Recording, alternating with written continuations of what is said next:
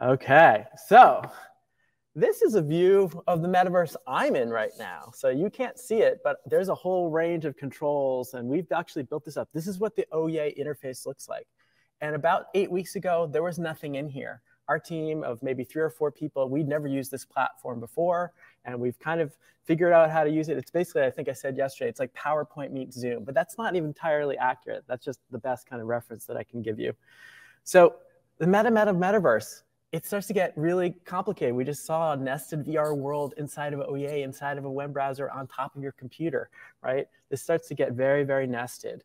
And this is going to be part of this, part of this forecast is that we're going to be in these nested realities. And that concept of nested realities isn't new. We've been thinking about that for quite a while.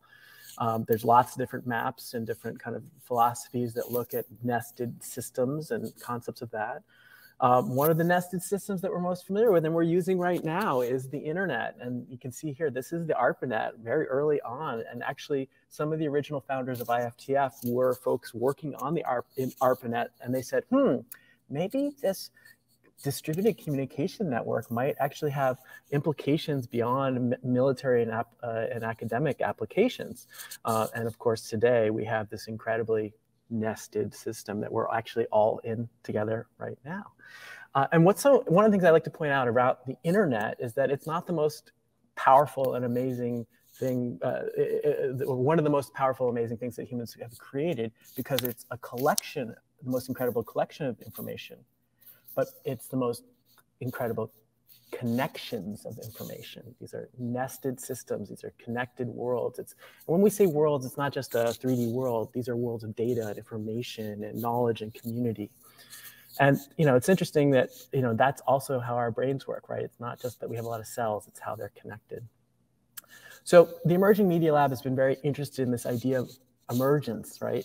It's not just, okay, what might happen, but what is emerging now? This is the practice at IFTF of looking at signals.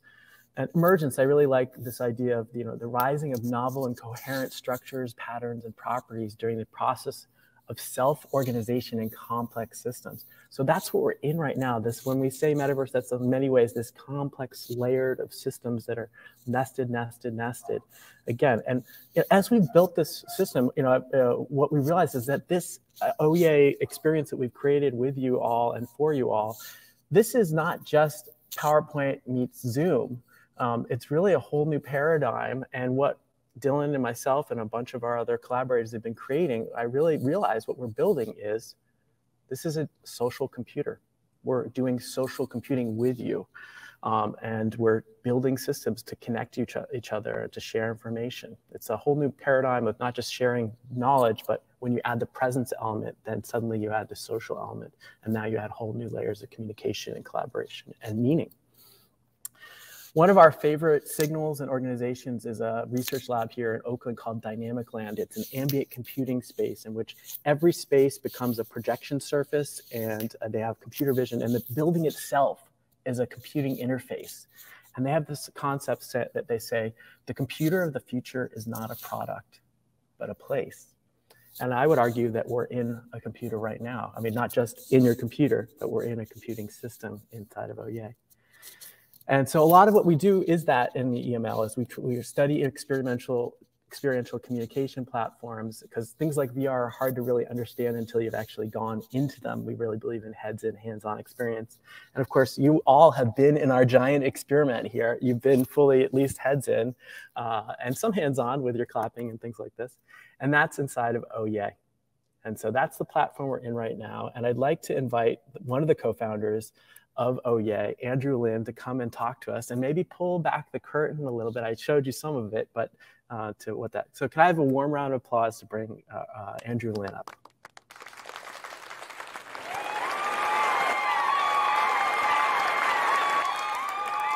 So Andrew, welcome.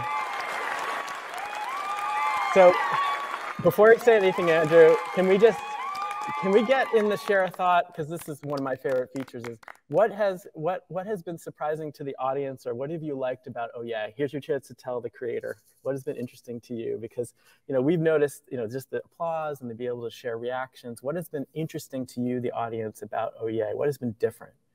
It's felt so much more warmer and personal. Less squareness. Yes, we've tried to get out of the box. It works. Yes, seamless. Well, it hasn't been totally seamless, but that's not their fault.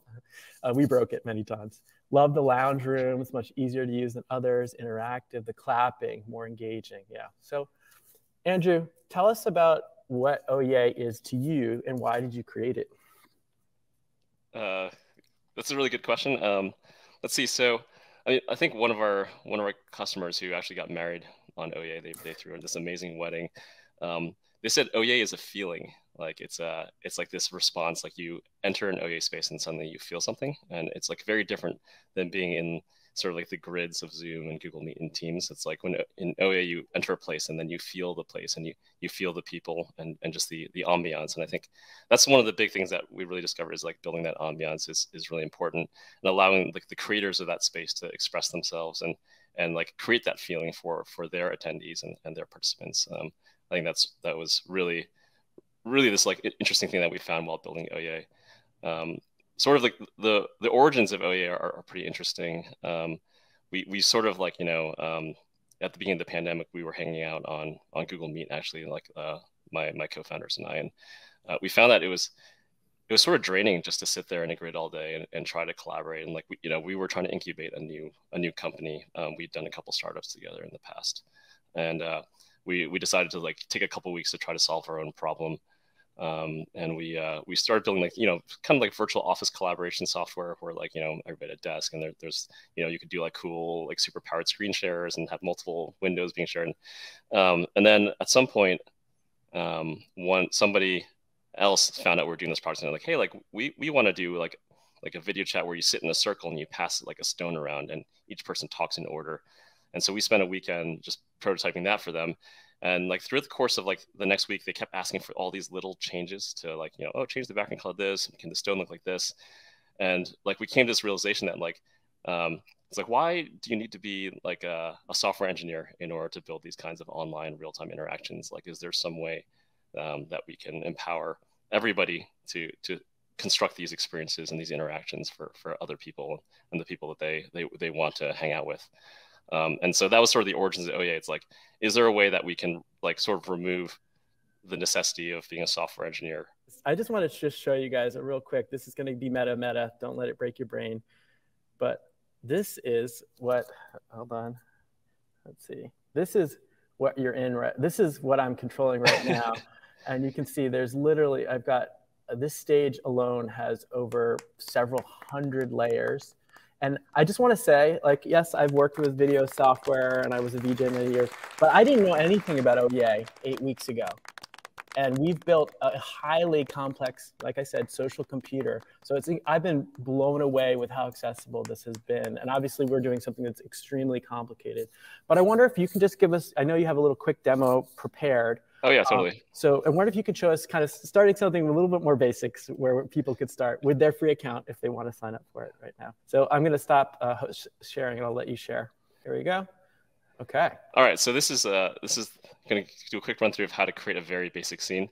So typically, like with every workspace, you want to kind of like make it feel like a place, and so often you just choose a media image. In this case, I'm going to be creating like a very simple talk show. So this is like a really good talk show setting. This is just some stock footage that we have. The interface here is quite simple. It's like a drag and drop, like what you see is what you get interface. So you can just type, Andrew's talk show. You can drag this around. You can resize it. You can center it, do whatever you want. Since this is a talk show, you might want to add some media. So we find that mixing and matching media is very important for making things feel good. So just throw like a little television screen, some ambience on the wall here. And then, yeah, good point from Sarah. If you want to see more detail, just use pinch to zoom. You can zoom in a little bit more. Yeah. And then let's play this video, and we can make this look a little bit cooler. We have all these like visual things because, like, as I said, ambiance is really important. So let's make this television glow a little bit. Ooh. Yeah. Look at me. It's a little less glow. Lighting. And then the cool part of this is like it's really easy to throw other people into the scene. I have a couple of helpers here with me for my talk show, Belle and Raj from Team OhYay. I'll put Raj in there. Raj is eating a meal right now, looks like. I'm not sure he actually knows he's here, but we'll put him on there anyway. Or maybe I'll just put myself there as the host. And then we can stick Raj in the audience because he'll be eating as he watches, I guess. And we make it very easy to kind of immerse people in the scene. We have a very simple way to segment your background. So for example, I can cut out the arm of the chair.